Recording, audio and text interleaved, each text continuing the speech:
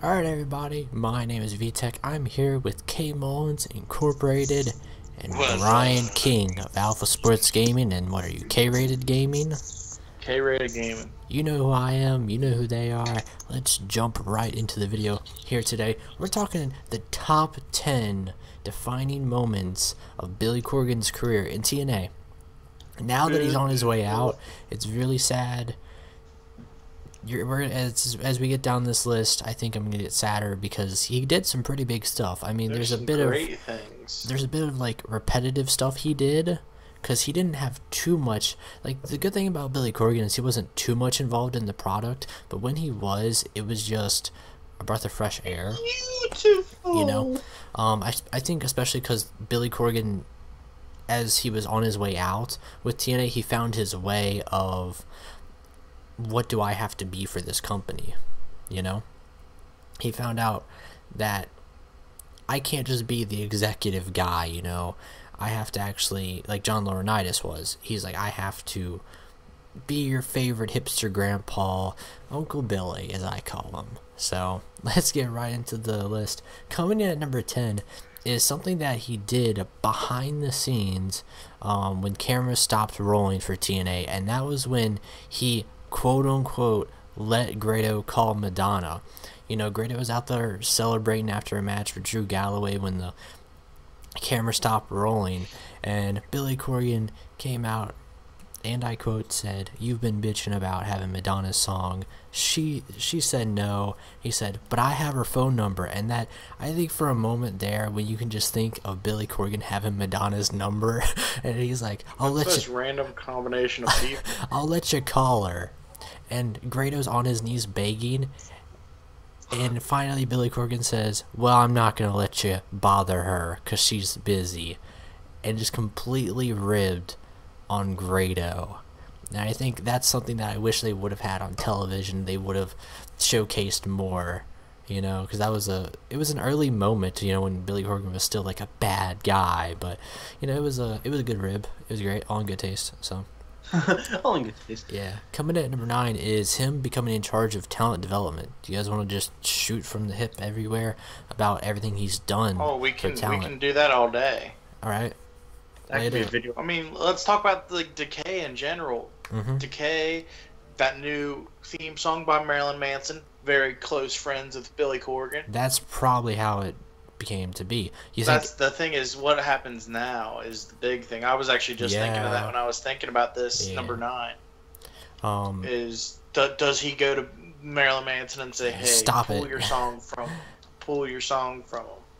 Who knows? I don't know, because that hurts Abyss and Crazy Steve, and they've really worked their butts off. Because their song gets them way over. And Rosemary, but they've really worked their butts off in the ring to deserve this, especially with the Hardys, the X Division. We're gonna get into number 1, which I think number 1 was something I was very skeptical about, but as you know, I look at how this will impact and still cement Billy Corgan, because they might try to erase him, but I think when we talk about number 1, it will still keep him relevant.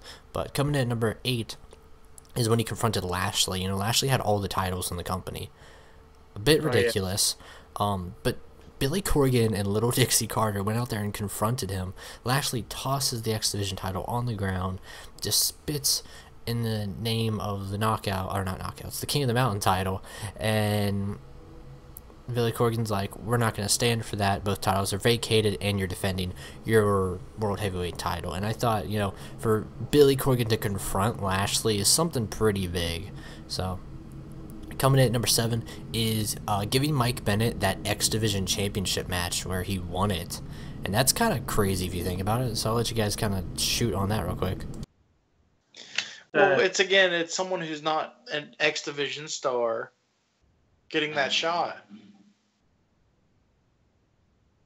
Yeah, and I think Mike Bennett kind of needed a title at this point in his career, and even if it was the X Division title, I mean, and the way that he did it was pretty great too, if you think about, you know, he's like, "I'm not going to be a spot monkey and climb the, you know, little wires. I'm just going to get a ladder out and win this thing." So I thought that was pretty cool. Then that was around the whole time of the whole Option C thing. Exactly, and that's when he wanted to really, you know, get the title and beat Lashley and everything. But coming in at number 6 is just a quickie. When he became president of TNA, quote-unquote president, don't know if that really was ever a thing, if that was just a thing to say on screen, but I thought that was pretty cool, so he can say he was a president of TNA. Coming at number 5 is suspending Al Snow without pay for hurting Grado, and then you think about it, he did that rip on Grado and then suspended Al Snow for breaking his arm. Billy Corgan has a very passive-aggressive nature to him. Him and Grado have had a lot of interaction together. I kind of wonder about that, because if you all remember back to when Corgan was first on TV, the big thing was the whole Eli Drake and Grado were going back and forth, even with that whole Feast or Fired case. Yeah, and that's when we had Olog. And that's when Billy's just like, hey, man, just go away. You lost. Get out of here. And that's when he did, what, Olog, the Destroyer or something? Yeah, when he did like Ogrard or something. Yeah, and he won the cage match, but that was ridiculous. Number 4, coming in is more of a recent thing for Billy Corgan, is the hipster change with Aiden O'Shea smoking a cigar.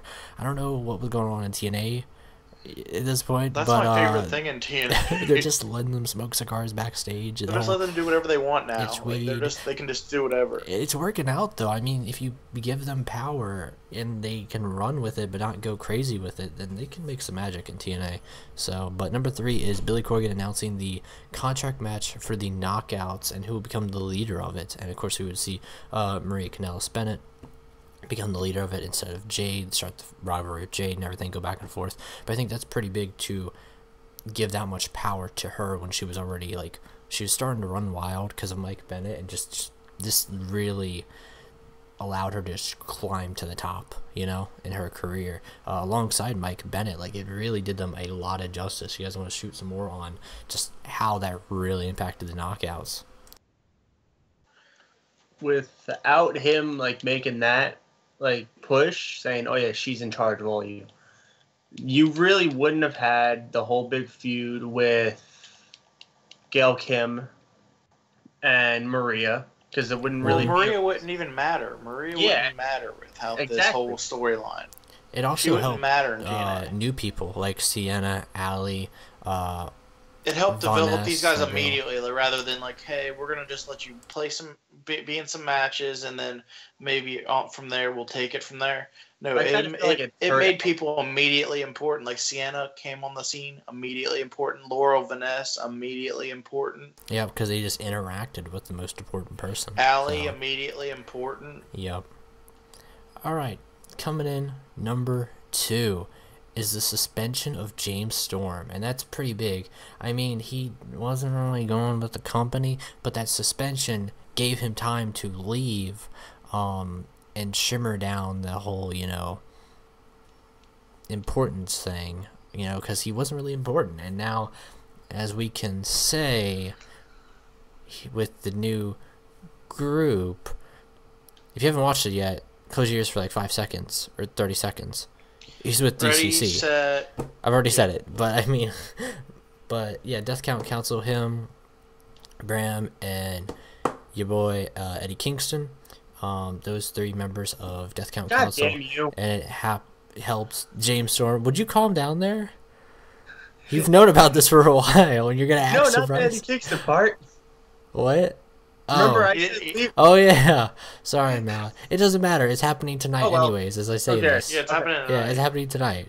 But that's what I just said. Oh well, who cares? Just go. Yeah, but it's pretty big to suspend James Storm. I mean, that's a really big name in TNA to just come in there, be really ballsy, and say you're suspended. But yeah.